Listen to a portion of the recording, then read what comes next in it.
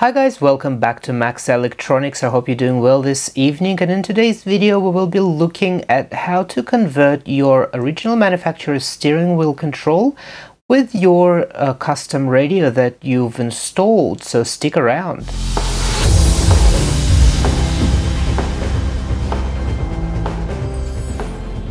So here we have, for example, a Mitsubishi steering wheel with an original manufacturer's Mitsubishi controls. And I've installed a Sony radio, Sony head unit. The controls are incompatible, so the only way that what most people would do is to buy this expensive converter that cost over $100, and then you can plug your steering control into that converter and the converter into the radio, and it'll work. But there is a lot cheaper way that you can do. It's a little bit intricate to do, but it's very simple and it's very extremely cheap. And I'm sure if you've got soldering skills, you can do that. So to do that, let's remove this screw behind the steering wheel. For my Mitsubishi anyway. For other cars there may be other way to remove the steering control, so the point is to remove that controller out. So now that we've got it off, let's head to the bench and have a look at it. So here are the controls at the table, but before we get to them and me explaining you how to make them work for very cheap without any specialized expensive controllers, let's have a look at how the steering control works.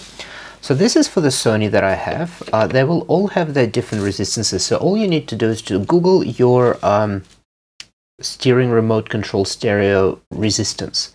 So as you can see, we've got the jack, just like you see in this video here, that's unplugged from my stereo. That doesn't come with your car. So in your car, you would usually have something like a harness, which is a standard harness. You know, it's got multi-pins. It's got heaps of pins there. You've got the power there, you've got your right left speakers, you've got accessory, illumination, reverse parking, whatever there is, and there'll be one wire or two, sometimes it's one, sometimes it's two, that will be a remote control. Again, you can find that in your stereo's manual. So you'll find one, in my case I have two for Sony, and they usually connect through the little jack, so 3.5 tip ring sleeve jack. The jack would usually come with the stereo that you buy. In my case, you can have a jack that will be your standard, 3-pin tip ring sleeve stereo jack, just like headphones, and you will have 3 cables coming out of it. So obviously for tip ring and sleeve, one will have ground, which would be this one. I'll just write it here. The second one would be steering 2, which is barely used, and the first one, which is the tip, would be steering 1. So in my case, I'll be using steering 1 and ground. So from this harness, you'll see the cables go into your vehicle. So again, if it's 1, that means the second one's already grounded. So you'd be only working with 1. So you'd have 1 coming out here for whatever, say that would be the steering, and that would be steering ground. They're usually marked like that as well. Sometimes, again, that's already common to the car, so you'd have just steering control. What happens is, you've got your stereo, and then, that's not a good square, but you got your stereo. Put this little speaker sign here. And you would have, say, 2 cables coming out, then they go into the harness, and then they're coming out of the harness, 2 of them, and they go right into your steering control, like this one, for example. In some cases, you might have 2 controls, or either on one side, you'd have one on this side, say with play and volume, and the other side would have mute or something like that, and mode select. In my case, it's 2. So because my Sony doesn't have a Bluetooth control, and I don't like using Bluetooth in a car anyway, I'll be repurposing those buttons. So in my case, what happens is, if you have a normal just one side, then that'll go straight into the controller, like that. That's it. If you have 2 of them, you would have the cables coming out, and you may not see it, but you'll have a steering control here connector that connects to your control with buttons. And then you'll have another steering control, say on the other side, with more buttons, and there'll be a plug there. You'll see quite a few wires. In my case, you can see there's 4 pins here and 5 pins here, and I've already scribbled what they are. In normal case like that, again, that goes straight there. You might have extra wires for illumination, but we don't need those. I mean, you need those, but we're not going to touch them. In this case, what happens is the wires will be discretely coming in, going into here. Then the second wire would be going through your steering wheel into the second controller, and from the second controller, it'll go back to ground. So now that we've got this covered, let's see what types of steering we can have. This is for my Sony, and as you can see, we've got the jack. They are using the middle pin for the shift. So shift gives you twice much the buttons. So if you're holding down shift, those buttons become something else, but that's too many buttons to control. So we're going to ignore the shift. And as you can see, that's your two wires coming in right here. So 1 and 2. So we've got the steering ground and remote. Now, this is the resistors in series. And as you can see, the buttons are packed in between them. So if we press this button, which short circuits completely ground to remote, the stereo will be off. If you add a 2.2K resistor to the button and a line, it'll be a source select. If you add another resistor, so if we get rid of that button here, and all you have is now 2.2 and 2.2, you got the mute. So that's 4.4 kilo ohms means mute. So if you put 4.4 kilo ohms between ground and remote, it'll mute. If you say put 6.6 kilo ohm, it will be list, and so on and so on. So they add up. So in my case, this stereo has the same thing, except they have a resistor here at the end. And at the moment, it doesn't work at all. So none of the controls work. It's because it's already resisted there. In the stereo, when it boots, I have to turn it on and off again because it's already seeing the resistance here. There's some sort of a 38 kilo ohm or something resistance. And the stereo is confused. Why is it receiving, press button signal? So we're going to fix that. The other version you can get is in parallel, where you have your line, well, your ground, and then you have your control, so remote control, and then you have a resistor and a button, and another resistor and a button. So if we translate this, and it's so on, I'm not going to keep drawing it. So if we translate this, this will be 2.2K, this one will be 4.4. So as you can see, we're shorting 4.4 across those two lines, and that means source. We're shorting 2.2K, and 6.6 would be mute, and so on. So that's two types. It doesn't matter which one you have. All we have to do is to change the resistors. So let's have a look. I've got a little solder ball rolling around here. So let's have a look at this one first. In my case, I've scribbled out, it's just a scribble on my draft paper. This is this controller, this way. So we've got the first pin loops around to this telephone controller. And again, you can repurpose the buttons. You can make, because I don't have a controller, I might make, so I'll use, in this case, mode. I will use this button. Volume up and down, I'll be using this one and this one. And then up and down, it's seek plus, seek minus. So this remote control is full now, and I've still got quite a few functions. So I've got mute, I've got source. Well, mode and source really is the same. I've got list and select. So what I'm thinking, I will make this button, the top one, as mute. The second one, I'll probably make list, because it's more convenient to press. And then the last one I'll make select, and of course off and source doesn't matter, and shift, unless you have more buttons you can fill them in. So I will have to calculate all the resistance, but let's have a look inside. There's another example, by the way, of the parallel. That's what I was saying. So as you can see, they just go, ignore the rest of this. So as you can see, they're just going literally 1.2K is one signal, which is your source or off. Mute is your 3.5K, display, song info is 5.7K, and so on and so on. That's the parallels. I think that's for Pioneer. Yeah, that's for Pioneer head unit. So let's open this up. And again, the other wires, as I said, they are illumination. So we've got the loop that connects those two together. Then we've got the common ground. They actually grounded together. It doesn't matter. And then we've got illumination positive negative, illumination positive negative. So that's all there is to it. Let's open it up. So here we go. I have not opened this one yet. I've done it in my older car. So we've got a circuit board that we can get out. And what we find is LEDs. Let me zoom right in for you so you can see. There we go. So as we can see, it's full of LEDs and resistors. So I haven't traced it out yet. The LEDs do go through resistors by the look of it. But again, that's for illumination. And that's our two remotes that we're interested in. One is ground, which is this one, I believe. And as you can see, it loops through all of them. And then we have resistors, so they are using, I'm still trying to figure out. Let me just quickly reverse engineer it, and I will tell you the results.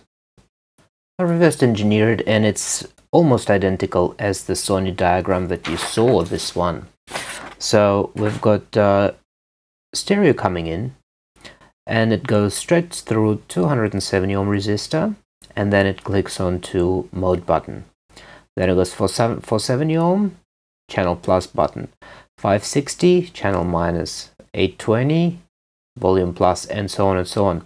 When it reaches the end, in here there's a termination resistor at 68 kilo ohms. Now that's a problem for me and for my Sony. So what I'm going to do with R6 is remove it completely. So there is no termination between those two pins.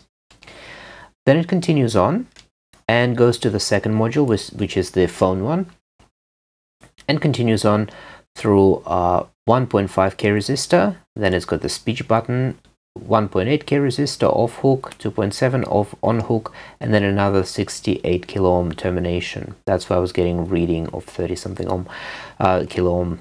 So I'm going to remove those two resistors. The reason I've done this is just in case in the future, if I want to sell the car, I would want to resolder those back and put the original head unit in, and make it as original as possible.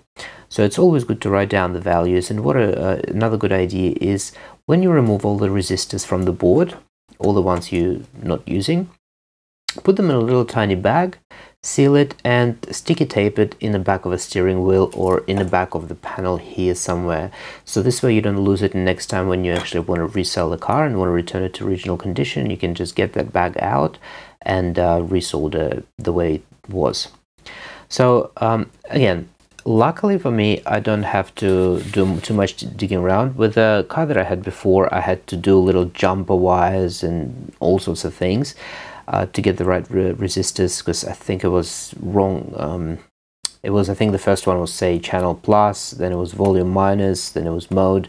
So of course you'd have to tap in and then cut the wire and tap there and do a bit of jumpers. But in this case, it's actually quite good, because original Mitsubishi has mode, channel plus, channel minus, volume plus, volume minus. And in the Sony, as you can see, we got source, which is mode, same thing, sig plus, sig minus, volume plus, volume minus. Ignore this. So I can actually go and put the first resistor at 2.2 Ks, and the next resistor, so R1 in my case, will be replaced with 2.2K resistor. R2, because now it goes from mode to volume, out to the channel, would be replaced with, so I have to combine those three, and the next resistor, R2, would be 6.6K. And then R3 would be 3.3K, R4 would be 4.7K, R5 would be 6.8K. And that's it. Then what I'm going to do, I'm going to take that cable, I'm going to disconnect it. That's the one that loops around to the second board. Disconnect it from the first board and join it right here. So disconnect it from here. Sorry about this, I didn't have any whiteout. I'm going to disconnect it from the end of that board and connect it right at the beginning of the board here.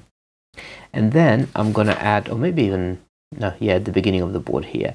So that would be a secondary board then. And then I'm going to add the R1, in my case, because I want it to be mute. It'll be 4.4K. R2 would be 2.2K, and the R3 would be somewhere in like 30K range or something like that, just to get that select mode. So I'm going to start desoldering the resistors. And it's always a good idea when you resolder everything, just measure it with a multimeter, press the buttons and see if you get the correct resistance. So again, for example, for list, you'd have to have 6.6K, for seek 8.8K output between the lines, and so on and so on. So again, in my case, I don't want this termination resistor at the end.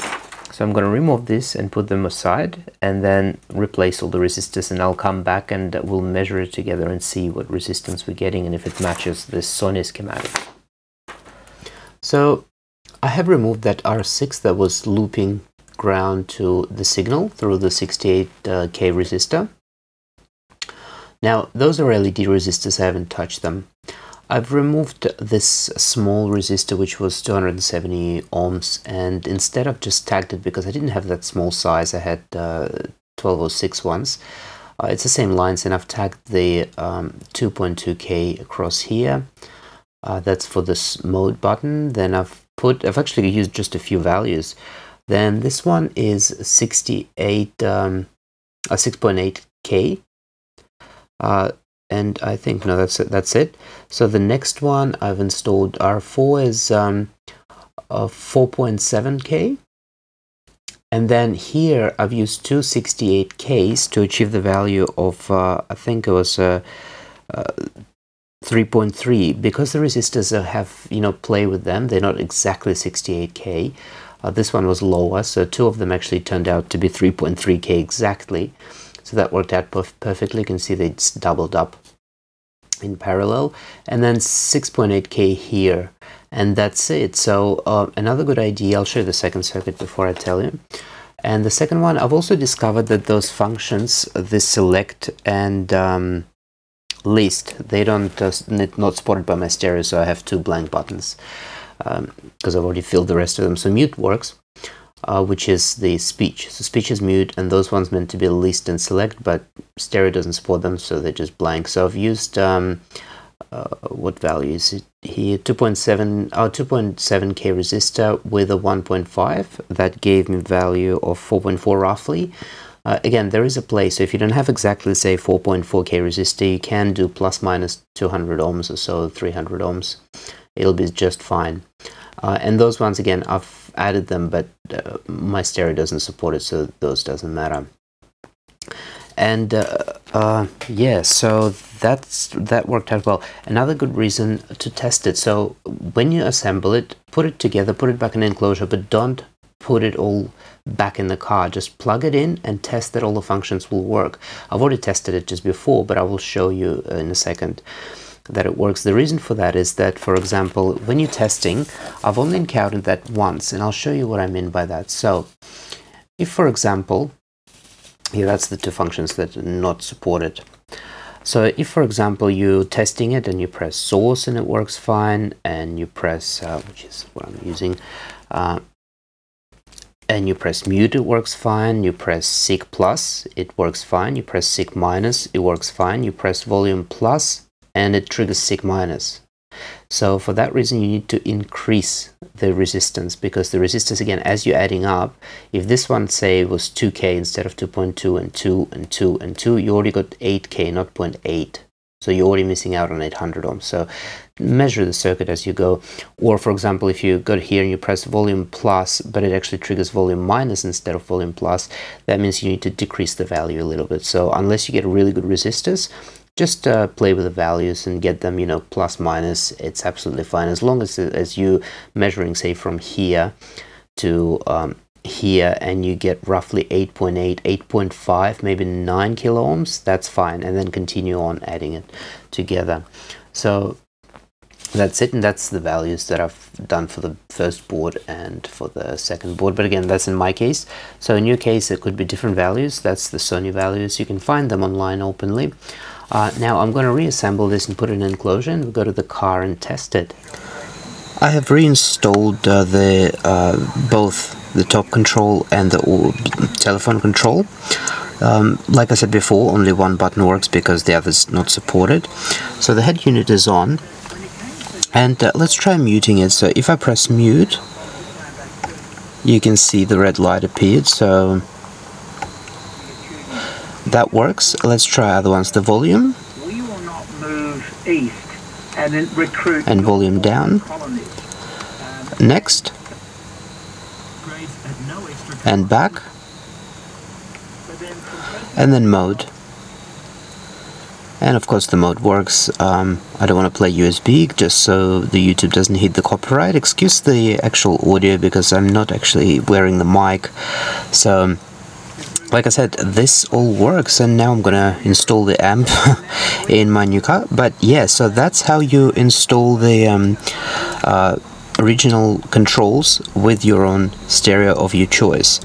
So thanks for watching. I hope that video helped you and helped you sort out your stereo steering control.